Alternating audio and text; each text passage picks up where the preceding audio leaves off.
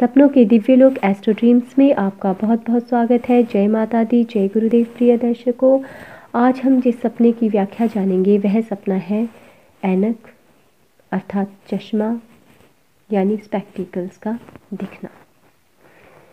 प्रिय दर्शकों, यदि आपको हमारे वीडियोस पसंद आ रहे हैं तो वीडियोस को लाइक करना ना भूलें, और यदि आप हमारे चैनल के नए व्यूअर हैं, पुराने व्यूअर हैं और आपने चैनल को अभी तक सब्सक्राइब नहीं किया है तो चैनल को अवश्य सब्सक्राइब कर लीजिए और बेल आइकन प्रेस करना ना भूलें अगले वीडियो के नोटिफिकेशन के लिए।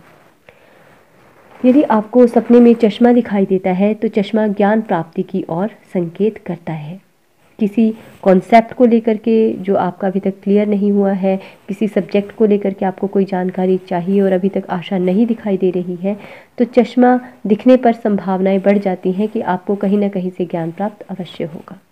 यदि आप चश्मा पहनते हैं तो आप ज्ञान को धारण करते हैं। आपको आपका कोई ऐसा मित्र, गाइड ऐसा मिलेगा जो आपके उस कॉन्सेप्ट को, उस सब्जेक्ट को समझने में सहायता करेगा, या आपको कोई ऐसी बुक भी, किताब भी मिल सकती है जो आपको वह कॉन्सेप्ट समझने में सहायता करेगी। तो यदि आप सपने में चश्मा ढूंढते हैं तो यह आपके मस्तिष्क की उस उठक बैठक को, उस ऊहापोह को दिखाता है जिसमें आप ज्ञान प्राप्त करना चाहते हैं, अपने किसी सब्जेक्ट को क्लियर करना चाहते हैं और आप कर नहीं पा रहे हैं, तो आप सपने में चश्मा ढूंढते हैं। ये आपके मन में चलने वाली हलचल का प्रतीक है, किसी पर्टिकुलर सब्जेक्ट को लेकर के या किसी साधना को लेकर के या किसी ऐसी जानकारी को लेकर के जिसे आप जानना चाहते हैं।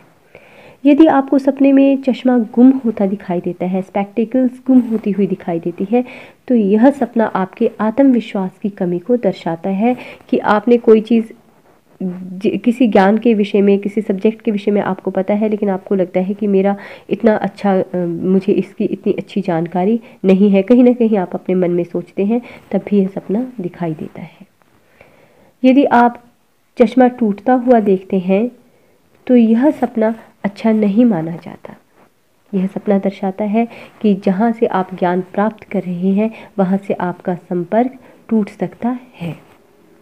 कोई बुक आपकी गायब हो सकती है, या किसी मित्र से जिसके साथ आप ज्ञान प्राप्त कर रहे थे उसके साथ आपका मनमुटाव हो सकता है। तो चश्मे का टूटना अच्छा दिखाई नहीं देता।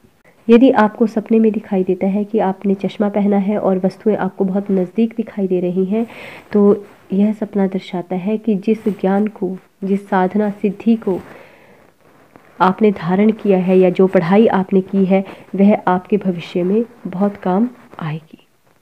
आप बार बार इस बात पे गर्व करोगे कि अच्छा हुआ मैंने वो पढ़ाई कर ली या मैंने वो सब्जेक्ट पढ़ लिया था और आज मेरे ये काम आ रहा है। यदि आपको चश्मे से वस्तुएं सपने में दूर दिखाई देती हैं तो यह सपना कहीं ना कहीं आपको संकेत करता है कि आप जिस सब्जेक्ट को पढ़ने जा रहे हैं या पढ़ रहे हैं या कोई साधना और सिद्धि आप कर रहे हैं, तो एक बार फिर से विचार कर लीजिए। हो सकता है कि यह आपके जीवन में काम ना आए।